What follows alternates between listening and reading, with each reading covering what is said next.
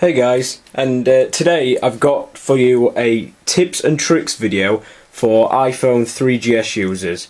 I know some of these tips work on literally all devices, and some only work on the 3GS, and I don't know about the iPhone 4, but I'm just going to get right into it.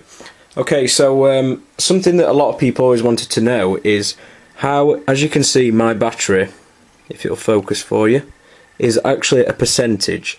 Now, I know you can get this when you actually jailbreak your device, but mine isn't jailbroken, and I'm going to show you how to get it on without jailbreaking.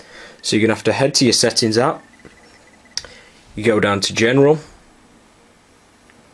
you click on usage, and then you see this little box here that says battery percentage. You just push that from the usual off position to on, and it's as simple as that.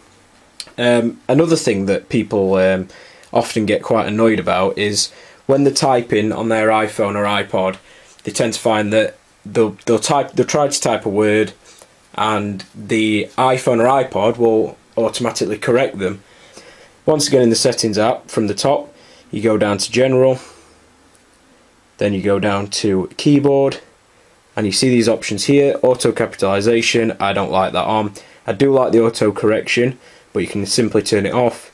Check spelling, on or off. Enable caps lock, on or off. And then the shortcut where you double tap the space bar for a full stop, you can turn that off, because I really don't like that at all.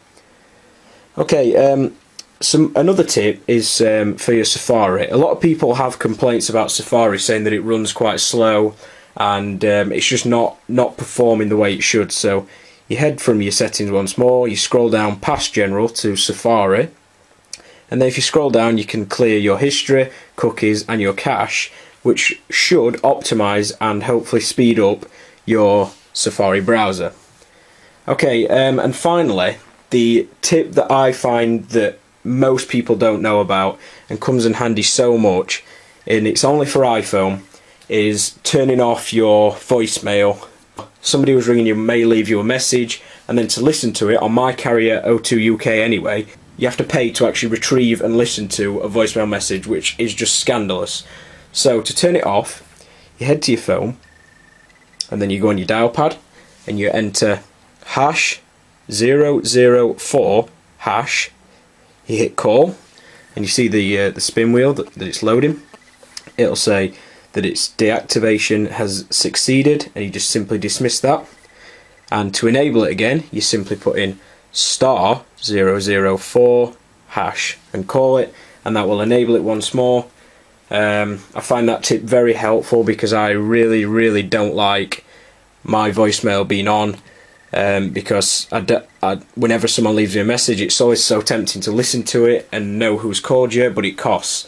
So when you deactivate it, your phone rings for about 45 to 60 seconds, whereas before it'd only ring for about 15-20 seconds. So that's about it, guys. Thanks for watching, and above all, peace.